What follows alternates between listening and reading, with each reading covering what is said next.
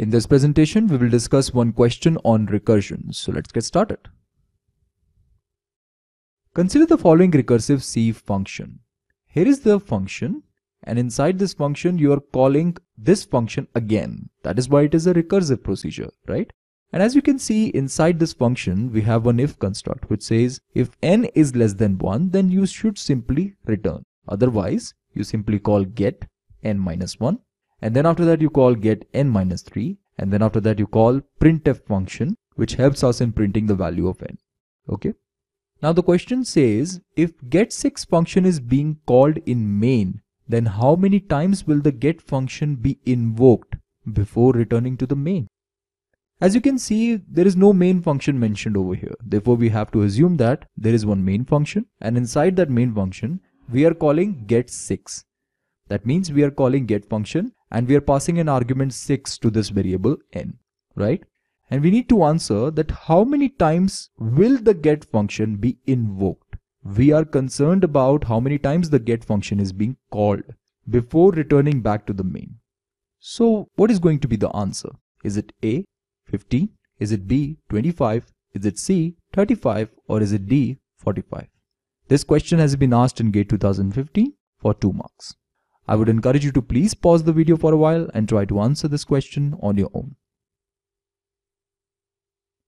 I hope you're done. Okay. Let's dive into the solution now. As we have to assume that there is one main function, and inside that main function we are calling get function, and we are passing an argument 6 to this variable n. Therefore, initially the value of n will be 6, and hence the execution starts from get 6. Okay.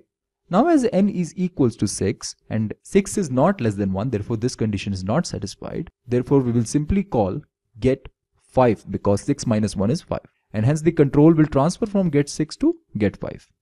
As n is equals to 5, again this condition is not satisfied, we will call get 4 because 5 minus 1 is 4, and hence the control will transfer from get 5 to get 4.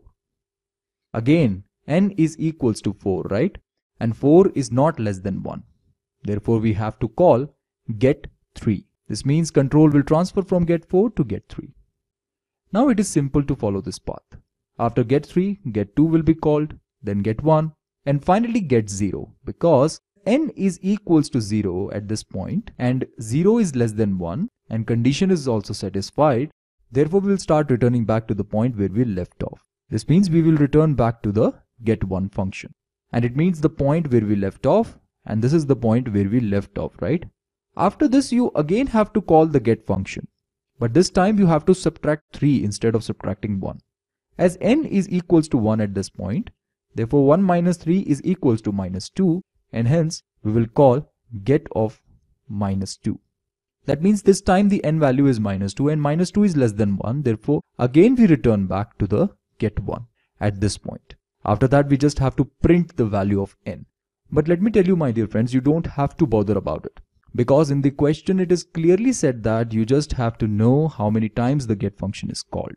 You don't have to bother about that what is going to get printed on the screen. Okay, therefore there is no need to bother about the statement. Okay, as we returned back to the get1 function, after this there is no statement written, that's why we have to return back to the get2. This means at this particular point, and after that we again find a get function, and this time n is equals to 2 and 2 minus 3 is minus 1. Therefore now the control will transfer from get2 to get minus 1.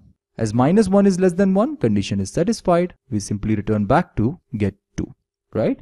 Again we encounter this printf function which we don't have to bother about. Now we return back to get3. As after this printf function there is nothing written, therefore we should return back to get3 at this point.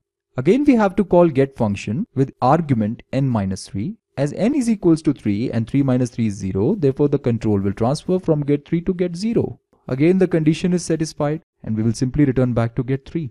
And then after that we simply return back to get4 at this point. Then we again have to call get function with n equals to 4. Now 4 minus 3 is equals to 1, right? Therefore the control will transfer from get4 to get1.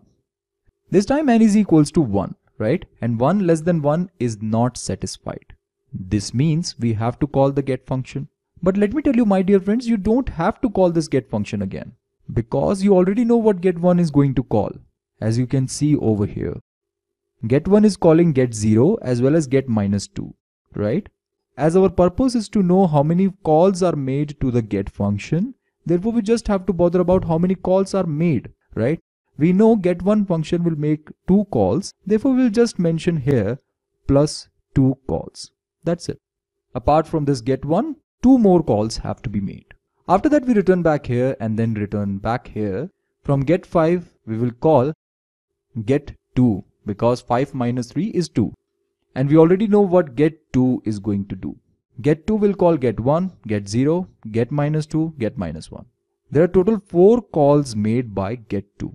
Therefore we can simply mention plus 4 calls here, right? Then we return back to get5 and then get6. From get6 we will call get3 because 6 minus 3 is 3. And again we know what get3 will call, right? Get3 is calling total 6 functions. Get2, get0, get1, get -1, get0, get -2. Therefore I can simply mention plus 6 calls here. And finally, this execution is finished. So how many calls have been made to get function? As you can see, there are total 7 calls made here and 6 calls made here. 7 plus 6 is equals to 13, and this is 10 plus 2, which is 12. 12 plus 13 is equals to 25. Therefore, there are total 25 calls made to get function, right? And hence we can say that option B is the correct option.